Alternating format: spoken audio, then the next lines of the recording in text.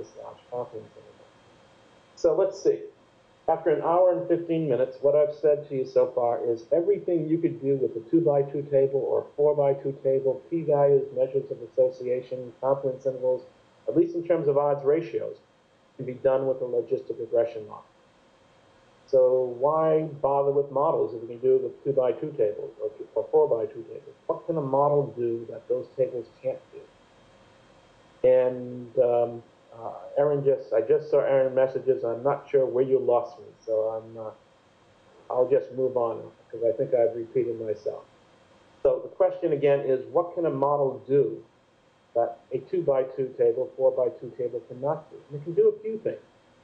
One thing it can do is the following. If you have a continuous outcome, like age or cigarette smoking or PAX, you can build a model treating the predictor as on its original scale. You don't have to break people up into smoking categories. You can treat X as the original cigarette variable or the original PAX variable. PAX was coded 0, 1, 2, and 3. In other words, allow the model to take into account that you have a continuous predictor without having to break it up into categories. But what you're doing when you do this is you're making an assumption. This equation says your log odds of disease is B0 plus B1 times, say, your smoking level. It's assuming a linear relationship, a straight line relationship between your outcome, log odds of getting disease, and your intercept. Because this is the formula of a straight line. We usually learn straight lines as y equals mx plus b1. M is the slope and b is the intercept. Well, b0 is the intercept of that line, and b1 is the slope. When we build a model, what we're assuming is this relationship. But there's a straight line, linear relationship between your value for your predictor, say smoking or age or blood pressure, and your log odds of getting disease. As you increase X, your log odds of getting disease increases under the straight line. If that assumption is true, what you're able to do is capture in a model something you cannot do in a table. If that model, though, is not true, in other words, if there's not a linear relationship, that's what we'll be talking about next week, then you could get wrong conclusions from your model because you built a wrong model. It doesn't fit your data. We'll talk about model fitting next week in the weeks that follow. But let's look at the output we get from this model.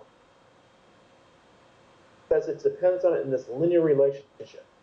Start out with the value for B0 and you go up that line. The line has a slope of B1 depending on your value for PAX. So in terms of the picture, this were PAX as your X variable. The intercept, B0s, would be your log odds of disease if you're a non-smoker. 1 pack-a-day smoker might have a log odds of disease at that point in the straight line. 2 pack-a-day smoker would be further along, the 3 pack-a-day smokers. So that's what the model is assuming. What do you get for output? Well, here's the model fit statistics. Here's your test of significance. Now your score test is no longer the same as that chi-square test of association. Notice the p-value, 0.0282. I go back to the 4x2 table.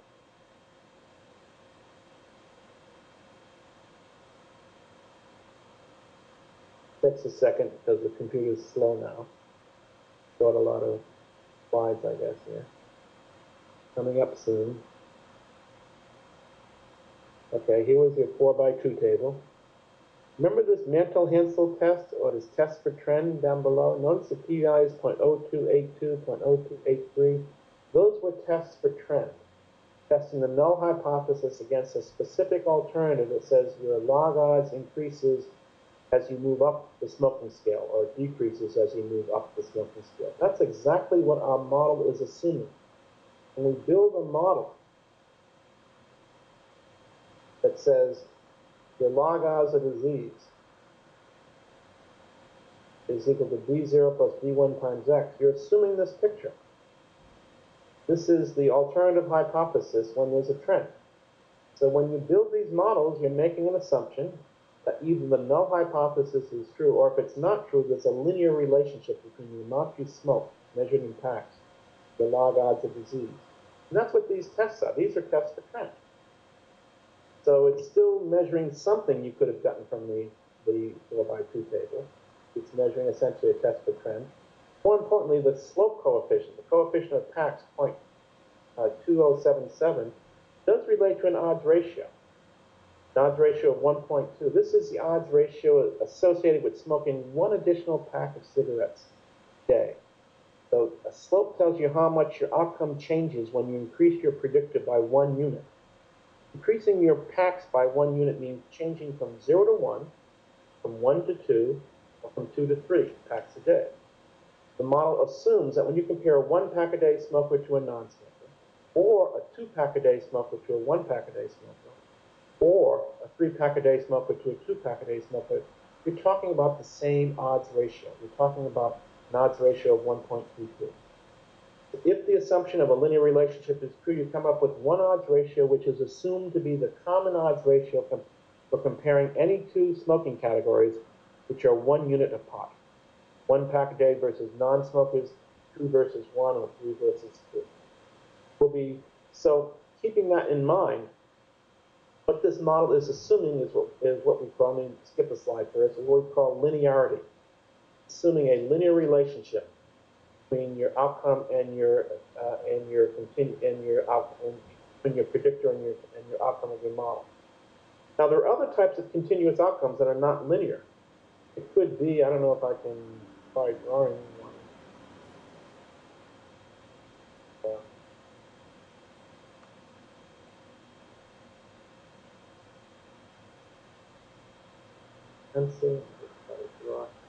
This might be the relationship to describe a curve to describe the relationship between blood pressure and your risk, say, of getting heart disease or your risk of dying.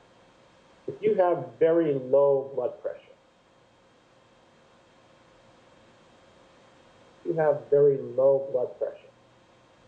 your risk is high because low blood pressure, very low blood pressure is bad for you. That's hypotension. If you have very high blood pressure, your risk of getting a disease is very high. That's bad for you also. That's hypertension.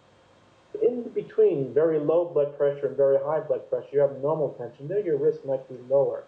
The risk might start out high, go lower if you have normal blood pressure, and then become higher again if you have high blood pressure. You'd like your model to reflect that non-linear relationship between, say, blood pressure. So a linearity assumption would not be good to make for blood pressure, because you're trying to describe the relationship between a continuous variable like blood pressure and your outcome. Another outcome we make in models is called additivity. We'll talk about this more next week. This assumes that each risk factor has a single effect on your outcome, regardless of the level of the other risk factors. So to see that, let's go back to the first model I showed you, the mortality prediction model. Let's see what assumptions they were making. If you fix all the other risk factors except for age, what you're going to come up with is a model that says your log odds disease is equal to some number plus 0.0368 times age. That's assuming a linear relationship between your age and your log odds of dying in the hospital. So this model is assuming a linear relationship, a linear effect with age. As you increase your age by 1 unit, your log odds increases by 0.0368 points.